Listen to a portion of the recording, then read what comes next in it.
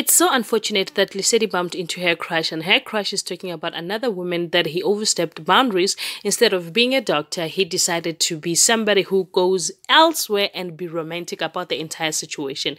This made Lisedi feel a little bit down, but then she gave an advice that he can go and speak to her over dinner. But I have a feeling that this guy actually is talking about Lisedi, but she just did not realize. Ladies and gentlemen, we are going to be reviewing 7 de Laan. Thank you so much for clicking into this video. Let's move right along. So Ketiwe is busy organizing a date and Romeo for somebody, but they also do not have partners. How does that even begin to work? Because it's only when you are dating that you can organize a date for somebody else. They're not dating, and how do they get the audacity to to organize somebody else's date? All right.